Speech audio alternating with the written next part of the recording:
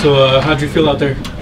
I felt good. I mean, every day in practice I'm getting better, and Coach sees that, and he knows that I'm capable of doing that. Knowing that Mo had a bad game today, he'll definitely bounce back.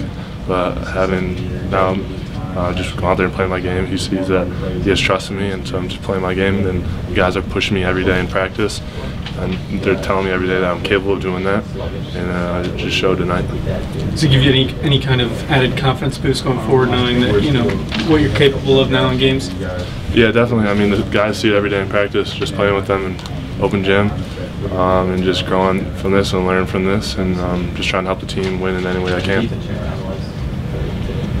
You guys are down or tied at halftime. Was there anything said in the locker room? No, not really. Just we knew, like again, the third game in a row, we kind of came out with a slow start. We knew we had to pick it up. We had to start on the defensive side, and we knew our shots would fall in the second half. And so defensively in the second half, we really just got down and guarded, and that's what happened.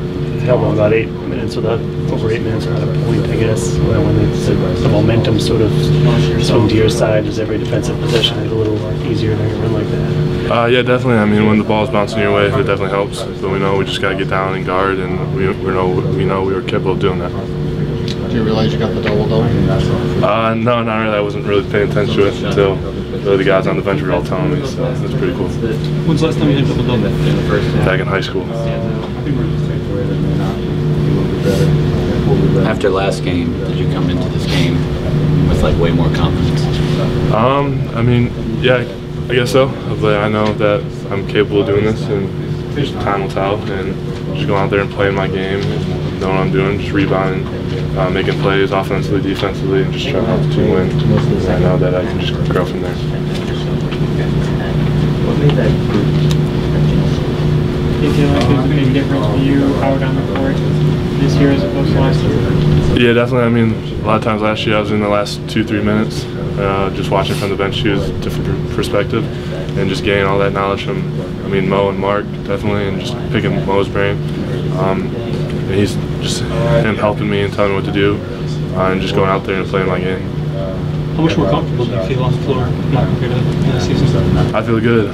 Just being myself and just growing, learning from Coach B and Mo and Austin too, and just know that I can get better each and every day too. In these past 2 games, this is kind of what a confident Jon Teske looks like out on the floor.